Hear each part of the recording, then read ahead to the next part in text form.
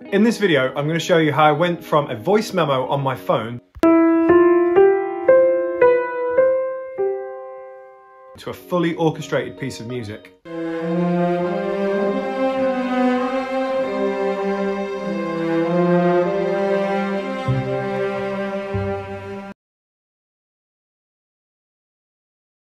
This whole thing starts with a melody that I came up with one night while I was noodling around on the piano. And I found this melody and I liked it. And I was looking for a melody that I could record with a large orchestra. So this is the process of how I went from the idea on my phone to the full orchestrated piece of music at the end of this video.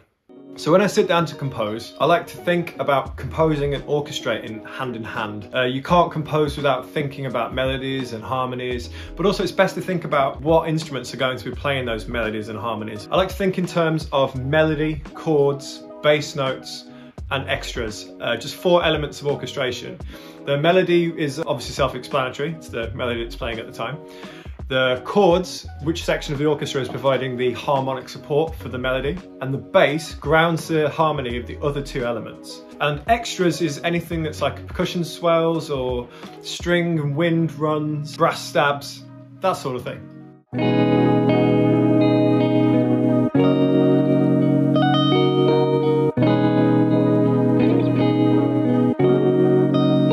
Okay, so once the composing and orchestrating are done, it's time to move on to making a mock-up.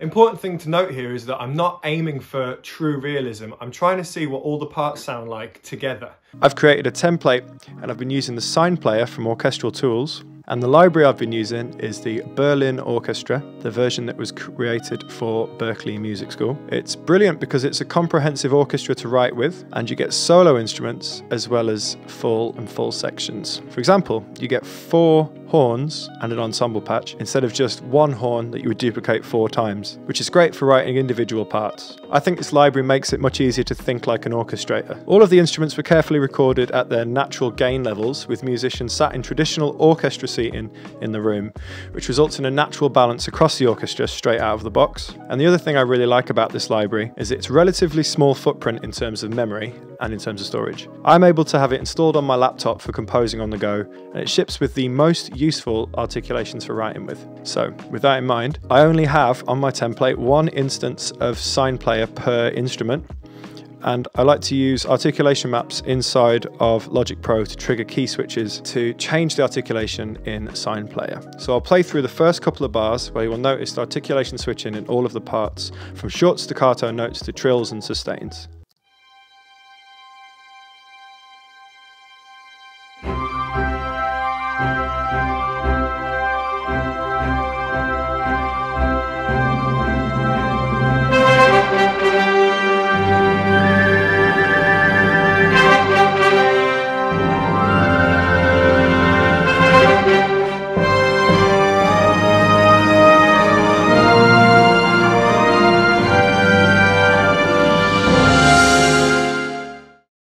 So we've come out of Logic, and we've mocked up our piece of music, we've got lots of MIDI data.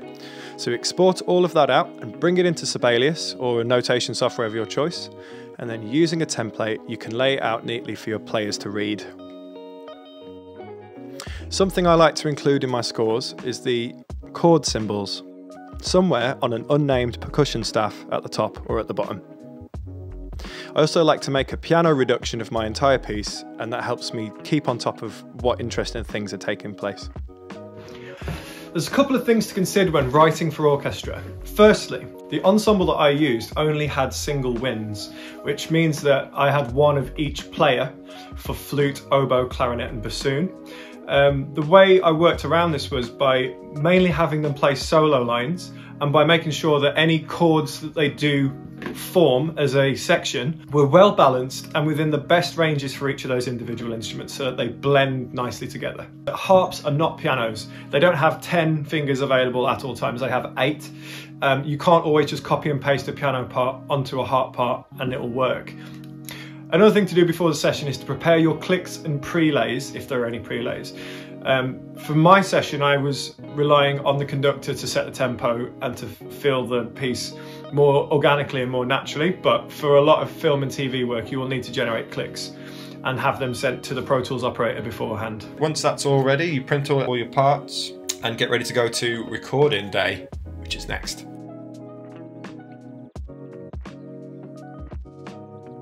Follow. Oh dear.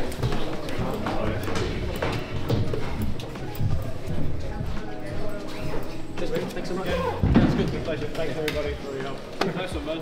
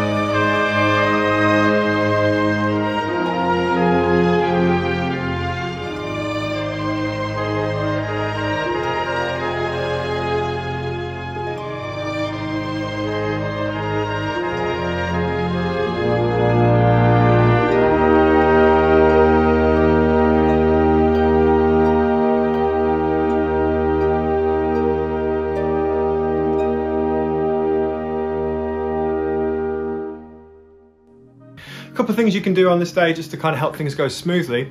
Bring your mates. If you've got space, if you're in a concert hall, bring some friends. He was amazing. Everything was beautiful. So they can see why you've been neglecting them for the last like 6 months. If you have the time and resources available to do it, then make sure you conduct your piece.